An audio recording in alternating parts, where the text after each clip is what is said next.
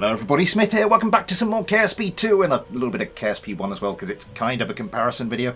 You can see me here flying my my brand new KSP2 version of my Cyclone under some bridges on the pinnacle of architectural sophistication, which is the KSC car park. Yeah, I didn't really see those during the live stream, so just gonna tick them off the list now.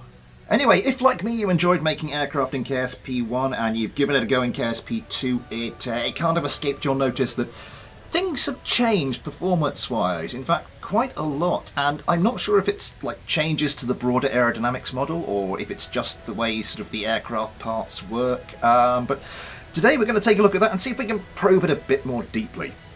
Now, so I suppose the best way to start would be in a straight-up comparison. This is the original KSP version of my Cyclone with all the BDR parts stripped. I've also adjusted it in a few other ways just to give me the best chance of making as close an equivalent as I can in KSP2.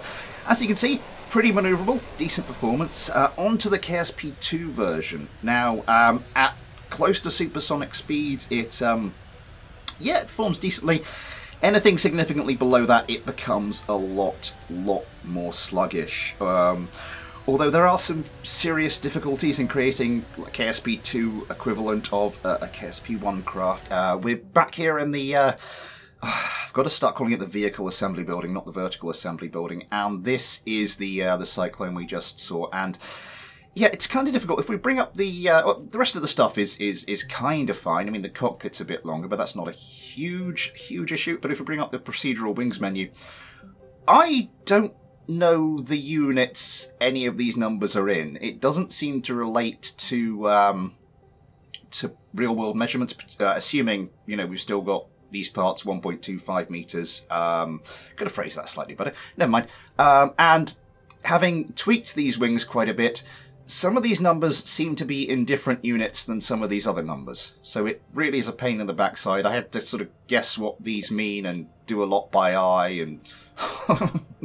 doing the measuring thing with your fingers, holding my hands up to the screen, that kind of thing. Far from ideal, but I think I've got a decent equivalent here. I even did it, even tried to get some, get it as close as possible with the thicknesses of the control surfaces on the back of the wings here. That may have been the wrong thing to do.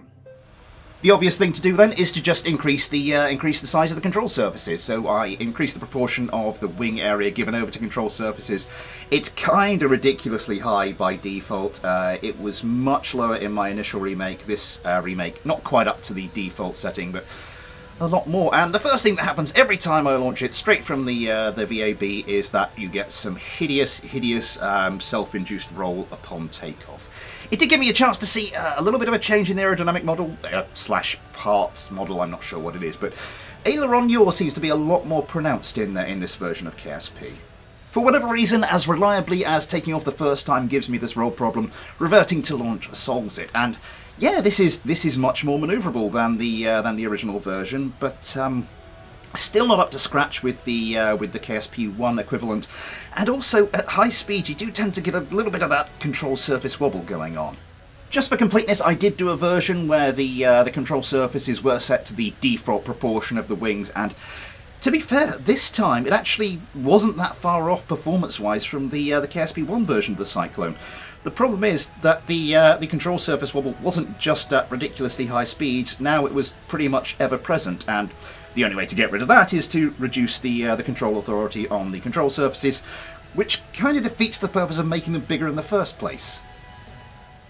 A couple of last little things. One of the things I have been trying to test is sort of passive stability from dihedral or high wings. This is the Sparrow I built in the live stream I did, and I've adjusted it to put, well, yeah, slight dihedral and make the wings higher. And it's, yeah, sort of. The problem is every craft I build in KSP2, even after the revert fix, always has a slight tendency to roll one way or the other. This one keeps trying to roll right. I have tried putting it in quite a steep bank, and it will, over time, sort of correct itself. This is all with stability assist off. Generally speaking, I found that KSP2 is a lot more forgiving when flying aircraft with stability assist off, just generally. So that's definitely a positive. Although yeah, little bugs to fix here and there. Also, something I've noticed, if you bring up the info on one of the wings in flight, you do get this lift to drag ratio. I've done a bit of testing. This seems to be completely unconnected to the wing's aspect ratio, which is not right, but maybe that's a bit too much to ask for, I don't know.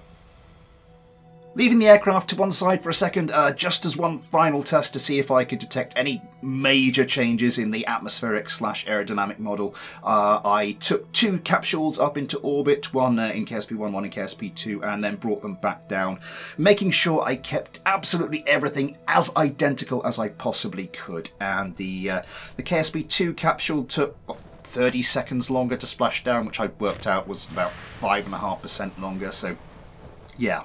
Maybe a little something there, but certainly nothing revolutionary.